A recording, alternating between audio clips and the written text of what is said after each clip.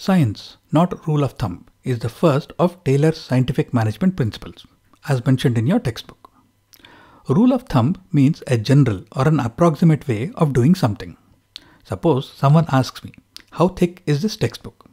I can use my fingers to measure it, and I say it is around 3 fingers thick.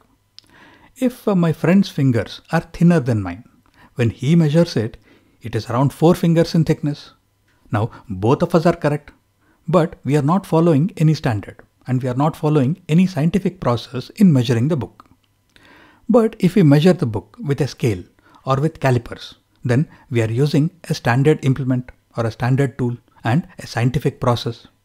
And we can easily convey this information to anyone across the world. Because when I say 2 inches, you can easily understand how thick is the book, even if you have never physically seen the book. But if I say 3 fingers, then I'll have to say whose fingers, because my fingers may be thicker than your fingers, so it is not scientific. There is a saying, if you cannot measure it, you cannot improve it. Since Taylor's objective was to standardize and to improve the efficiency of the work being done in a factory, his first principle is about how to measure or how to analyze the work. And he recommended using the scientific method and not approximate rule of thumb methods.